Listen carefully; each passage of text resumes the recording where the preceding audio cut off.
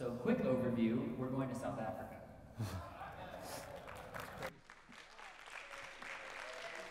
Nice. That was pretty quick.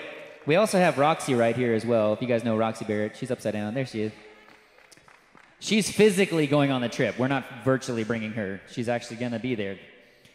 So we are forming a partnership with an organization called Genesis that's out in Port Shepstone, South Africa. So pretty much almost as far on the bottom of Africa that you can go. That's where we're going to be, way down on the southeast coast of South Africa. It'll take us just about 38 hours to get there. So we're also going to be spending some time in Istanbul, so we get to learn some Turkish on the way there and on the way back. So if you want to know some Turkish phrases, quiz us. Oh, never mind, don't quiz us. But we leave April 6th. We will be in country for about 7 days. In that time, we are going to be visiting a lot of ministries. This is a vision casting trip, and so what we are doing is we will come back with information of how our church can best partner with this ministry in the future. And then if you're interested in going, our plan is to send a team out to Genesis every year that I'll lead out there. And so we will look at all these ministries. We're doing everything from a Hindu school where we will do a craft with those kids, maybe telling them about Jesus with some bracelets, all the way to going into community care to help support the medical care that they give to people out in the bush areas of Africa, to a surf school that they started to evangelize to surfers. I don't surf. I don't even know if we're gonna get to play rugby with them out there, which is scary. So we're going to a baby home. A lot of babies out there are abandoned, and they are taken into this home where we will get to support them and love on those babies. And so they have asked us a few things, and if you have it on your heart to donate this in the next couple of weeks, they've asked us to bring blankets. They've asked us to bring baby clothes. So if you have it in your heart to donate those things that we can take on your behalf out there, we're excited for this, and we're excited for the future to just get to see the impact that we get to have partnering with people literally on the other side. Like if there was an end of the world, like if it was actually flat, we would fall off. That's where we're going. And so everything's upside down over there. But be praying for us. Be praying for our team. We're taking 8 people, 8 leaders in our church. The ones that are not here today are Roxy, Carolina, and Jackie. All right, Jackie are going as well. So be praying for us. But that's a little overview of the trip. So give him a hand to come in and pray over us as we leave on April 6th. All right, let's pray. Dear Heavenly Father, we just thank you for this time that we can just gather as a church family, Lord. Thank you for these lead servants, Lord, who are serving you, Lord, and who are fulfilling the Great Commission, Lord, in this. And we just pray for their safe travels, Lord, that lives are touched, Lord, and that you're able to just use them for your glory, Lord. I just pray that seeds are able to be planted, Lord, that these faithful servant leaders are able to just touch lives and just be touched as well, Lord. And just allow us to continue to grow and just spread your word to the ends of the earth, Lord. And we know there are no ends of the earth, Lord, so just allow us to just continue to spread that continually as we grow, Lord. And once again, we just thank you for these leaders, Lord, and we just pray for their safe travels and that they're able to serve you and us in this endeavor, Lord. In your name we pray. Amen. Thank you, brother. All right, so as you are praying, if you could keep us in your prayers, we would greatly appreciate that. And if you have a Bible this morning, turn to the book of Genesis chapter 4. The book of Genesis chapter 4. This week is, as Pastor Tim shared earlier, the Passion Week. And today is Palm Sunday. But throughout the week, I invite you to, if your quiet time, I invite you to just focus on the final week of Jesus. You can Google 1,000 reading plans to kind of walk you through each day that goes on. To focus on the gift that he paid, something that we could never pay. And so it's really important to take that time of year. A lot of people this time of year do that. And so I encourage you to do that this week as well, as part of your own quiet time. And then for us as a church, next week in preparation for that, we do several things during Easter. On that Sunday and on Friday night. And so on Friday night is our Good Friday service. It'll be here at 7 o'clock. If you've never been to our Good Friday service, I invite you to come and be a part of that. It is something that is completely different from what we normally do as a church service.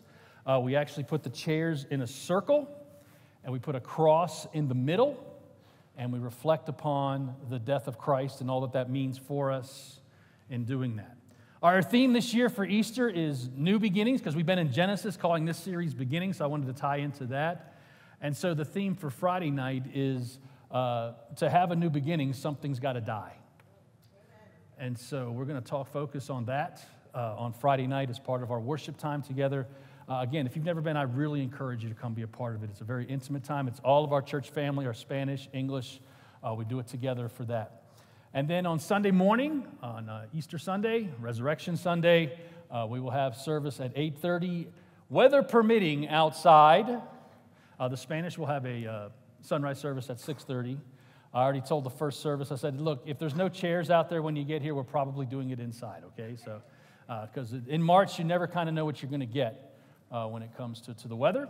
And then our service will be in here at 10:15. We'll have small groups and all that stuff as well. But between this service and the Spanish service at 11:30, we will have our extravaganza for our kids.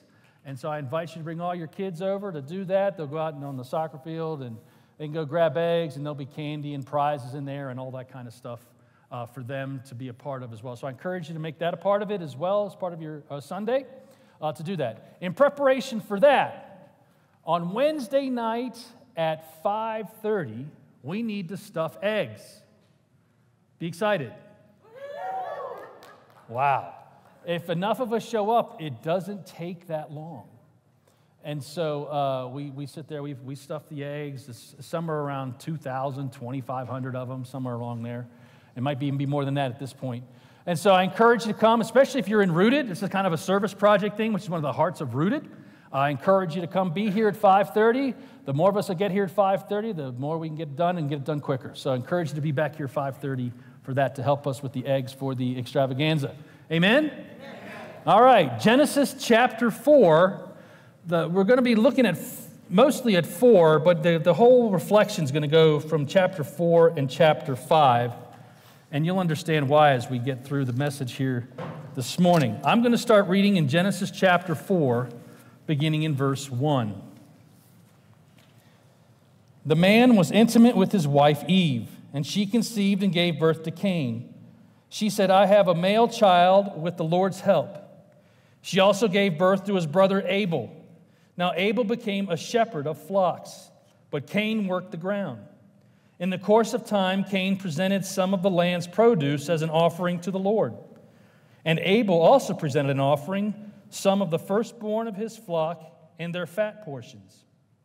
The Lord had regard for Abel and his offering, but he did not have regard for Cain and his offering. Cain was furious, and he looked despondent. Then the Lord said to Cain, why are you furious? And why do you look despondent? If you do what is right, won't you be accepted? But if you do not do what is right, sin is crouching at the door. Its desire is for you, but you must rule over it. Cain said to his brother Abel, let's go out to the field. And while they were in the field, Cain attacked his brother Abel and killed him. Then the Lord said to Cain, where is your brother Abel? I don't know, he replied. Am I my brother's guardian, or you may know it as, am I my brother's keeper? Then he said, what have you done? Your brother's blood cries out to me from the ground. So now you are cursed, alienated from the ground that's opened its mouth to receive your brother's blood you have shed. If you work the ground, it will never again give you its yield. You will be a restless wanderer on the earth. But Cain answered the Lord, my punishment is too great to bear, since you are banishing me today from the face of the earth, and I must hide from your presence and become a restless wanderer on the earth. Whoever finds me will kill me. Then the Lord replied to him, in that case, whoever kills Cain will suffer vengeance 7 times over. And he placed a mark on Cain, so that whoever found him would not kill him. Then Cain went out from the Lord's presence and lived in the land of Nod, east of Eden. Let's pray. Our Father, we thank you for a time of worship and prayer, and now as we open your word, Lord, we pray that I would decrease and you increase. Speak to our hearts and to our minds, not just for information, but for transformation. Make us more like Jesus for your glory and your kingdom. And it's in Jesus' name that we pray. Amen. Now, we all have a family tree. Every single one of us in this room have a family tree. Some of you may be into discovering your family tree, and you've done the DNA test to find out your lineages and all those other things, and found out you had some things in you that you didn't know you had in you, and neither did anybody else. But we all have a family tree. My grandmother, until she went home to be with Jesus, she kept a big, all I can call it is a poster that had our family lineage on her side from when the family came over from Germany in 1789. So on her wall, she had a big thing, and she had the ones that came over in 1789, and then she broke it down and broke it down and broke it down, and she just kept adding to it, and then it kept adding to it over the years and years. You know, with doing it in pencil, because, you know, in this world today, things change as far as lineages and people who belong on the family tree. But she had that. I think one of my cousins still has that to today. We all have a family tree. And for all of us in this room, our family tree goes back to Noah. And before that, it goes back to Adam. And so what I called this message today is the Adam family tree. Because what we're going to see today is what happens in the Adam family tree. There's a lot of things in Genesis chapter 4 that are first. We have the first birth. Eve conceived and gave birth to Cain. We have the first acts of worship where we see the offerings being offered, and somewhere in that time, God put those in there. We have the way of Cain, the way of man. We have the first murder. We have cities. We see the first nomadic life. We see the first instances of culture. And we see the first instances of technologies. We see things are made with bronze and iron tools. A lot of first in Genesis chapter 4. And what I want to talk about in our few minutes together that we have here this morning is, as followers of Jesus, we need to realize or be reminded that we are in a battle. The battle between the way of Cain, which is the way of man, which is the way of the serpent, and the way of God. We should always choose the way of God because He is faithful. So I want to keep that in mind for you, and we'll close out with that in a few moments. But we need to go walk through this passage and these two passages together as we come through it. So how do we get to the way of Cain? See, it's very important to remember the context in which Genesis was written. We've shared this with you several times, and I'm sharing it with you again. Moses wrote Genesis at a time as the people of Israel were getting ready to go into the promised land. And they still had some things they're trying to figure out, and they're trying to answer a lot of the questions that you may have today about the whys of stuff. Why are things this way? Why did we have to roam in the desert? What's the reason that we had to go through all this stuff? A lot of those types of questions, and God is seeking to answer them through the book of Genesis. And so we get to chapter 4, and we see the way of Cain. Eve gives birth to Cain, and he becomes a farmer. Gives birth to Abel, and he becomes a shepherd. God establishes some system of worship or offerings. That's why they brought him. And he does that at some point in the course of time, as the scripture tells us. So Cain and Abel make offerings. Cain makes an offering from the ground that he took care of. Abel makes an offering from the best of his flock. God accepts Abel's offering, but does not accept Cain's.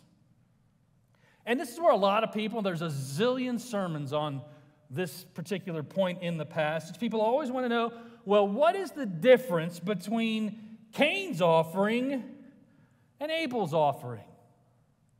It's simple. It's the heart. It's the heart. It's the motivation. See, God looks at the heart long before he looks at the offering. That's why in Hebrews 11:4 it says this, by faith Abel offered to God a better sacrifice than Cain did. By faith he was approved as a righteous man because God approved his gifts. And even though he is dead, he still speaks through his faith. Even back in Genesis chapter 4, it has been about faith. Why do you do what you do? And just looking at the response of Cain tells us his attitude when it came to the offering. Cain gets mad. He gets furious. It's a strong word. God seeks to do what we would call an intervention. This parallels very much what happened with Adam and Eve in the garden. God questions Abel, where's your brother? I don't know. But he did know. Cain, in his anger and jealousy, premeditatively murders his brother Abel. That's the way of Cain. The way of Cain is the way of man. And folks, it hasn't changed a bit.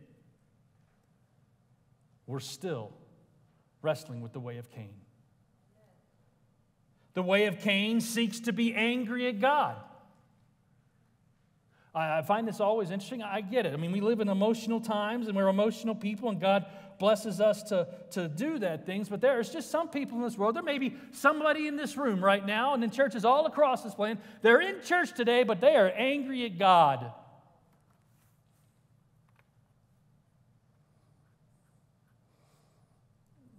Which leads to the question, then, why are you here? I mean, I'm glad you're here. It's always a question we need to ask ourselves. I was listening to a guy I listen to every Sunday morning. He's a fellow pastor. I know him. I know him well. But I just love listening to him preach, and I listen to him on Sunday morning. And he asked a great question of his congregation today. And it was just that. Why are you here? Where's your heart today? When you walked through the doors, as you drove into the parking lot, as you walked through these doors, and as you had your tea, coffee, said hello, met each other, met new people, what was your motivation when you walked in the door? Where is your heart as you sit here and listen to me this morning? What are you offering to God? And more importantly, how are you offering it to God? See, for some people, it's not from the heart. There are many who still live with this idea that I'm appeasing him somehow by being in church today. I'm doing him the favor. There are many who are not here because they're angry at God. A loved one may be gone. A loved one may have cancer. And isn't it funny how that works in our life in the way of Cain? How it's okay for somebody else to have to deal with cancer, but don't make me deal with it. And we tell other people, well, that's just God working His sovereignty and doing something in your life. But when it happens to you, it's okay for you to get angry at Him for the same thing. So many of us get angry. Cain is angry at God. Why? Because his offering wasn't acceptable. Why? Because it didn't come from the heart. That's the way of Cain. We live in a world today that most people, I mean, you talk to most atheists, they're only atheists because they're angry at God. God didn't do something the way they thought it should be done, how they thought it should be done, in the way they thought it should have been done. And that way should have been one where they don't have any pain, any suffering, or any consequence for their actions. But it's okay for that to work on anybody else. So the way of Cain is to get angry at God. The way of Cain is to listen to your own counsel instead of God's counsel. Now, I don't know who Cain was listening to at this point. We can pretty much assume that the serpent is having a conversation with Cain just as much as he had a conversation with Eve, and we looked at that last week. And I'm not even sure it was, did God really say, more than it was, see, God doesn't love you as much as he loves Abel. And he plants the seed. You see the language difference from Genesis 2 to Genesis 3? Sin. We see the word sin in Genesis chapter 4. Anger, fury, murder, consequence, judgment.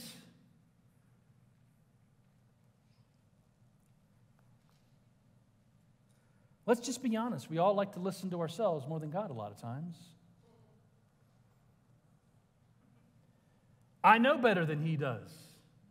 Just ask me. When God gives us his word, look at what God says to him. Look, if you'd have done what is right, wouldn't you be accepted? He knew what he was supposed to do. Somewhere in the middle of this, God had instructed him, Adam and Eve had instructed him, whoever instructed him, and how to do this. There was a right way and a wrong way. There was the way of Cain, and there's the way of God.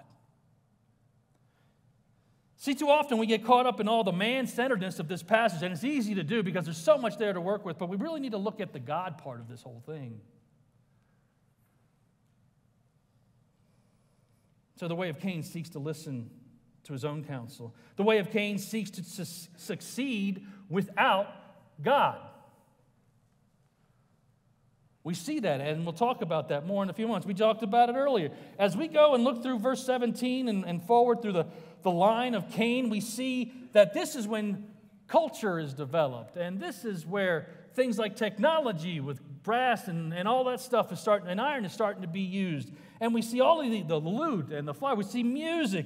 All of these things are established through the line of Cain.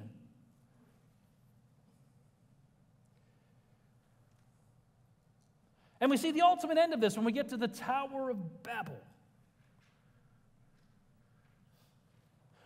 Many of us wrestle with thinking that God had anything to do with any perceived sense of success that we have had in life. We don't want to believe that.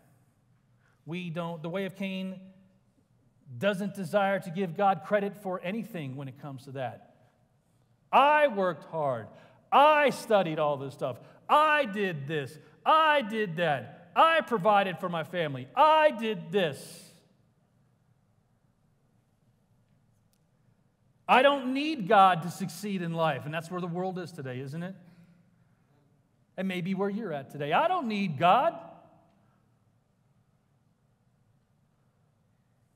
I'm doing just fine without him. The way of Cain seeks to hide from God.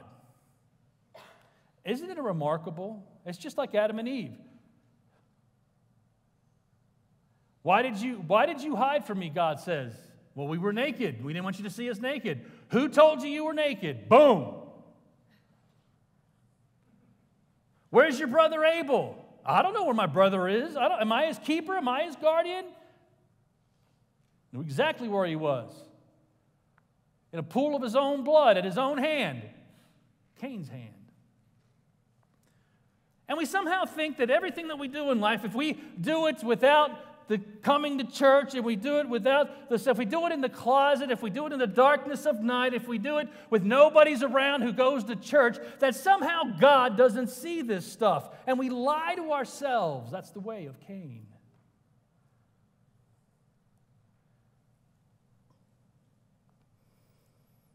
And we seek to hide from God, and we can't hide from God. The Bible tells us that you can't go deep enough in the ocean, you can't go high enough in the skies to hide from God. So quit trying.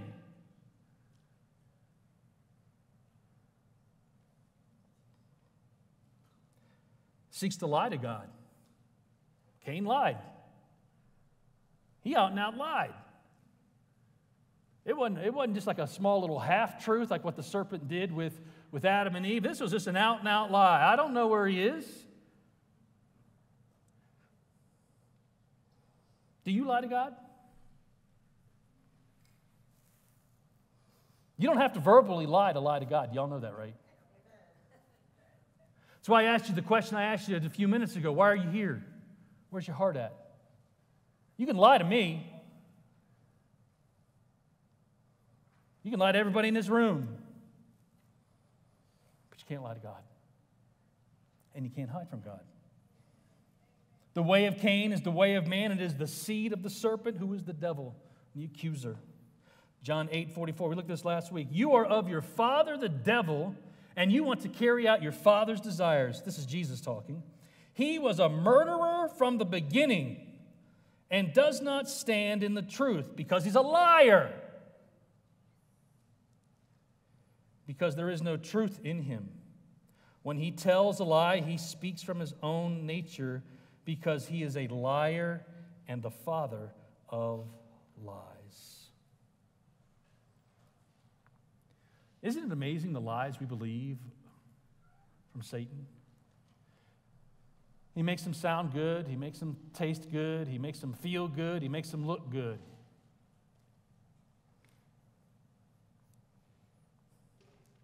That's the seed of the serpent. Finally, the way of Cain passes the way to his succeeding generations. Notice Lamech in chapter 4, verses 23. And once we get through the line of Cain, we get down here and we keep going through this, and then we come down here and into 17 to 24 as we go through this stuff. And see, Cain was intimate with his wife, and they gave birth to Enoch. Cain became the builder of a city. We see this technology. We see all this starting to happen. And we get down to Lamech in verse 19. It says, Lamech took 2 wives for himself, one named Adah, the other named Zillah. Adah bore Jabal. He was the father of the nomadic herdsmen. His brother was named Jubal. He was the father of all who play the lyre and the flute. Zillah bore Tubal-Cain, who made all kinds of bronze from tools. Tubal-Cain's sister was Naamah.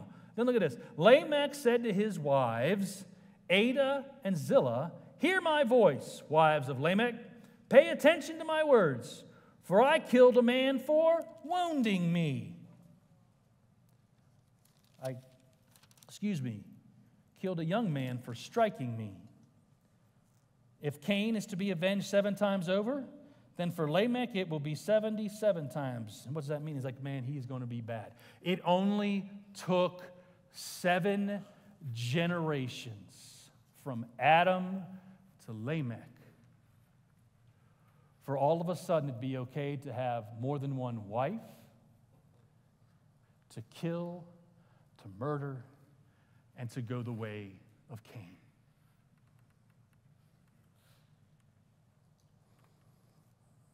That's what we pass on. That's what Adam passed on to Cain, and Cain passed it on as well. That's the way of Cain. It's the way of man. And the amazing thing about this is, yet in the midst of all of this, God shows grace. We see sin fleshed out in its most brutal sense. We see the consequence of believing that the way of Cain is better than the way of God. Cain catches it. Man, he catches himself. Man, he made a disastrous choice here. God, you can't do that. Man, if you cast me out of here, I am as good as done. What am I supposed to do to eat? He just told him that if you're a farmer, but now you're a farmer, and when you farm, you're not going to get a thing. Well, there you go. There's a career change we all want to get approached on, right?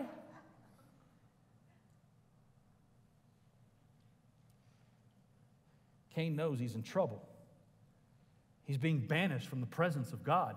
And you notice here that you see that God begins to be removed. And if you notice in the line of Cain, we never hear the name of God. Because they don't want the name of God invoked. Because the way of Cain is not the way of God.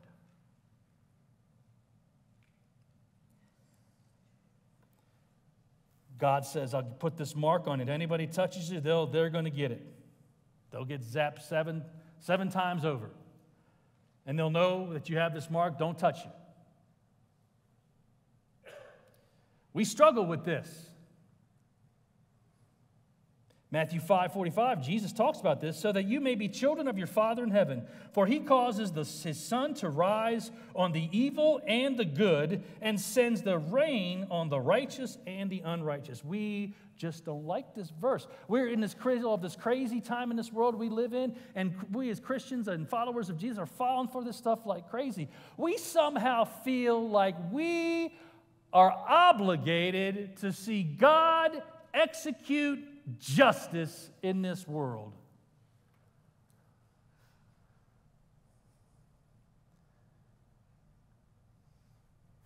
We do.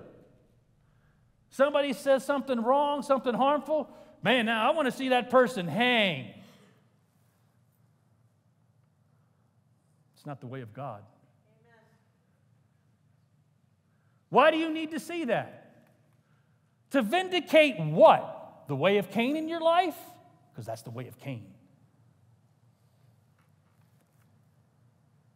We're in this political election. We live in a social media world where everybody feels like there's vitriol and lack of civility and that we're somehow obligated to see justice. And the Bible's very clear. The only perfect justice that's ever going to be executed in life is going to be when Jesus judges it all at the end. And for most of us in this room who are followers of Jesus, we won't care because we won't be there.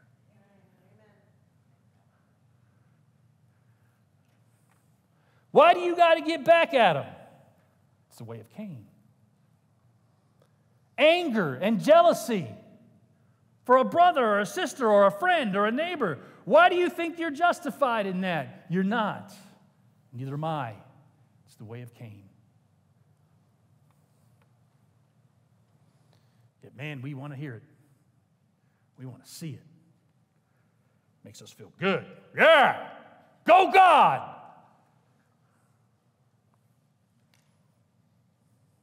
Now, let's quit talking about the way of Cain. Let's talk about the way of God. The way of God is grace and faith. Abel's offering comes from a heart that loves God and is thankful for his grace. Abel's offering comes from the best he had to offer to God. Let me just take a few moments and let you just reflect upon this. God wanting your money is long before the law was established. Moses wrote the law 600 years before Abraham. And Abraham to Cain going backwards, that's a long time.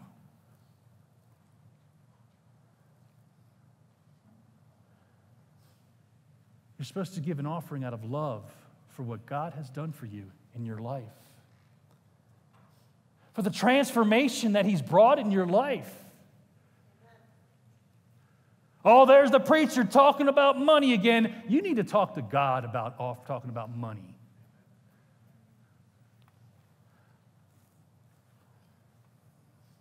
I ain't got none to give. You got time, you got talent, you do have treasure. But you're supposed to give it from the heart. That's why the Bible tells us to be a cheerful giver. To give out of love. To do everything out of love and worship for our Savior and our Lord. And I should say our Lord and our Savior because it's Lord and Savior. Because He's Lord whether or not you want to call Him Savior or not.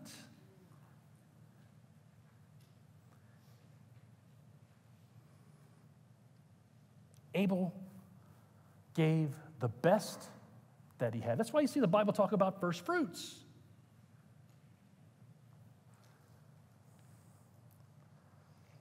And God just set up a system for us to express our love for God. and in the law to support the worship of Him.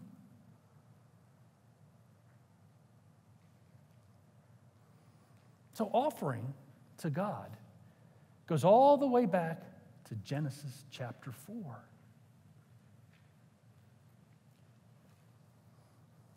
Amen? We want to do everything for the Lord. We want to give everything for the Lord. We want to give our best. Let me ask you a question. Do you give your best to your boss? Be honest, you're in church. Why not? He don't pay you enough. Who does, right?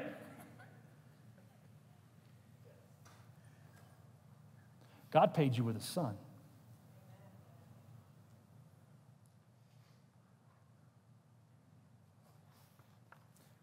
God loves a cheerful giver, one who gives from the heart. That's who He blesses, and that's the offering He blesses. Somebody's asked me about this after the last service. I will say it this way. You may give, and the Bible says to give, and you know to give, and the people who, when you give, the people who receive the benefits of that offering will obviously be blessed, but you need to be very careful thinking that you're going to be blessed the way you think you're going to be blessed if you give without love. Does that make sense? There's a huge difference. So what is the way of God? His loved creation in a loving relationship with Him, which leads to giving the best He has to offer from His heart. That's what He wants us for you and I to do.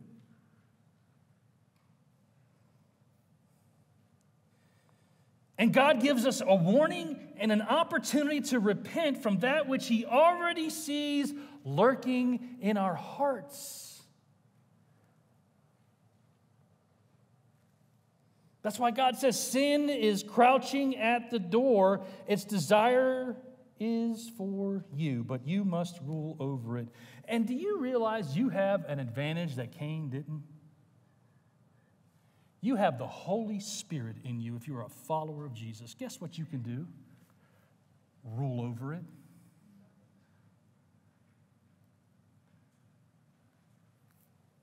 Rule over it.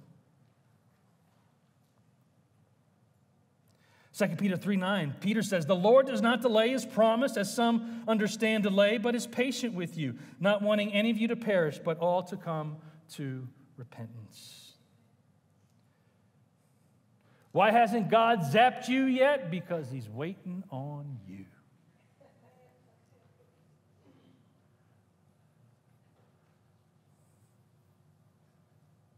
What are you going to do? Are you going to go the way of Cain? Well, you're already doing that. Why not try the way of God? Amen. Why not try the way of God? His way and plan cannot be thwarted. This is so important. See, folks, there's a big picture thing in this whole passage that you need to understand very clearly. Eve, as we go over to chapter 5, we see at the end of chapter 4, Adam was intimate with his wife again, and she gave birth to a son and named him Seth. And if you go over to chapter 5, you see the line of Seth.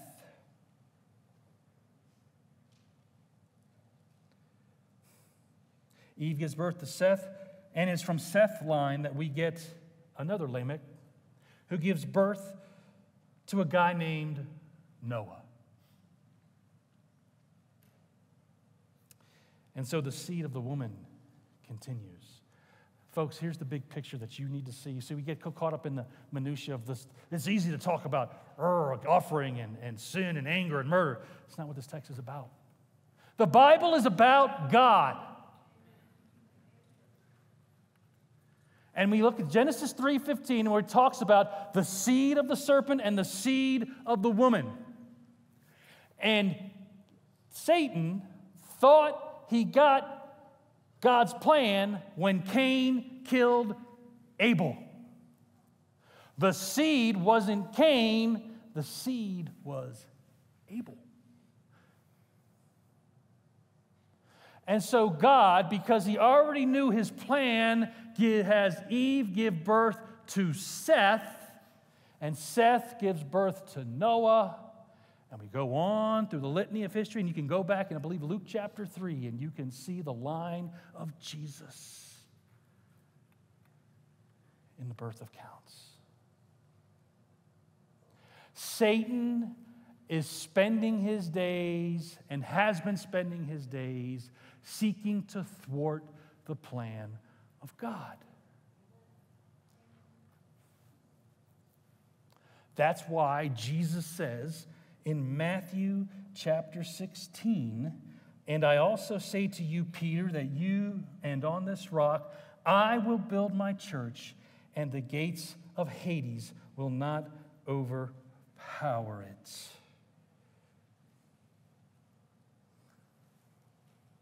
See, folks, it started back here in Genesis 4. It started in chapter 3, but it fleshes itself in chapter 4. You see Satan seeking to thwart the plan of God all throughout. You read the Old Testament, you see the Satan versus the patriarchs. You see Satan versus Israel as it seeks to live out its purpose and being a mission and the place where God resides. You see it lived out with the prophets versus the kings of Israel. You see it fleshed out in the Gospels as Jesus goes to live life. And you see in Matthew chapter 4 where Jesus is driven by the Holy Spirit out into the wilderness, and after 40 days of not eating or drinking, Satan decides to come to Jesus and he says, "Here's my way."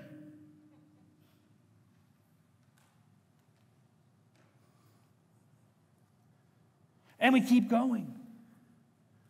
You keep going on, and we see that Jesus goes on, he lives. We celebrate him walking in the crowds and throngs, celebrating the prophet coming. And by next Friday, the way of Cain is fleshing itself out. We see this battle going and raging. We see it in Jesus himself when he's in the garden and he's so stressed about the situation that the Bible says he's literally dropping drops of blood in his prayer time. And he's sitting there and he's having this conversation and he's like, "God, if there is any other way, is there another way?" Well, here's the problem. The other way is the way of Cain. And finally, Jesus says, "Yet not my will, but yours. I will go the way of God." Goes through this monkey trial that he has to go through that you can read about this week. Gets to Friday, and then he's hung on a Roman form of capital punishment. And they nail him up there, and he dies. He is dead as dead can be. And you can hear Satan saying, "I won."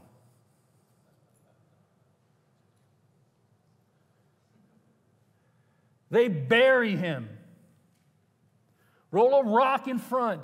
3 days later, that one who was dead as dead can be is alive. Amen. Satan's plan cannot thwart the way of God. That's why it says in Hebrews 12, it says, "And to Jesus, the mediator of a new covenant, and to the sprinkled blood, which says better things than the blood of Abel." John 16:33, Jesus says, "I have told you these things so that in me you may have peace. You will have suffering in this world. Be courageous. I have conquered the world."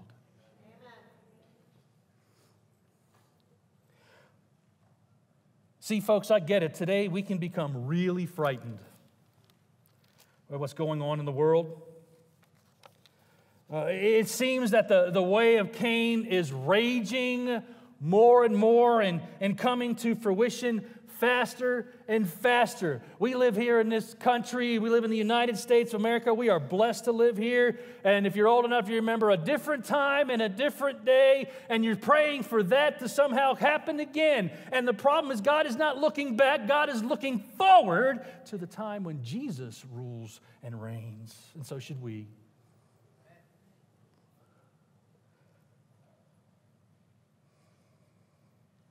First John 3, beginning in verse 11. For this is the message that you have heard from the beginning. We should love one another. Unlike Cain, who was of the evil one and murdered his brother. And why did he murder him? Because his deeds were evil and his brothers were righteous.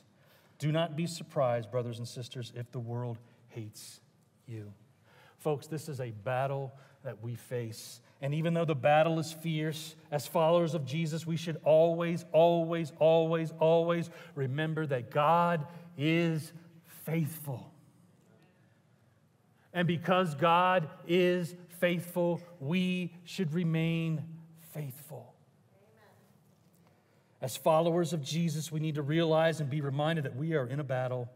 The battle between the way of Cain, the way of man, the way of the serpent, the way of the devil, and the way of God. We should always choose the way of God because He is faithful. Every head bowed and every eye closed, please.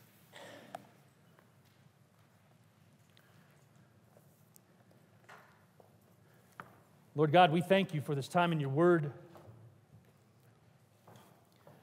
Lord, the way of God is the way of salvation through Jesus Christ our Lord. We celebrate that this week. We should celebrate it every week. Lord, if there's anybody in this room who's never committed their life to you, I pray that your Spirit is speaking to them, having them to admit that they followed the way of Cain, but today they believe in the way of God. That they would confess their sin and believe that Jesus died on the cross for their sins, that He rose on the third day, and that He's coming back. And that plan can never be thwarted, no matter how bad it may seem in our world. Lord, I pray that they would hear your Spirit speak to them. Lord, for us who have been followers of Christ, we live in a dark world. We live in a world that's gone the way of Cain. But let us be faithful, because you have been so good to us, so faithful to us when we have been faithless. Let us repent and live for you. In Jesus' name we pray. And all God's people said, amen.